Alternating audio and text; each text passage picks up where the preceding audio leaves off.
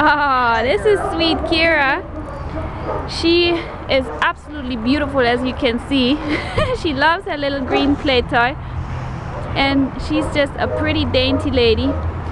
Kira faces a very uncertain future, potentially being euthanized at the shelter because her owner brought her to a boarding facility and he is not returning phone calls.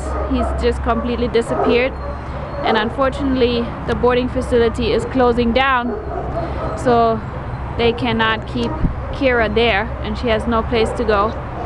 She's a beautiful girl, as you can see, very sweet.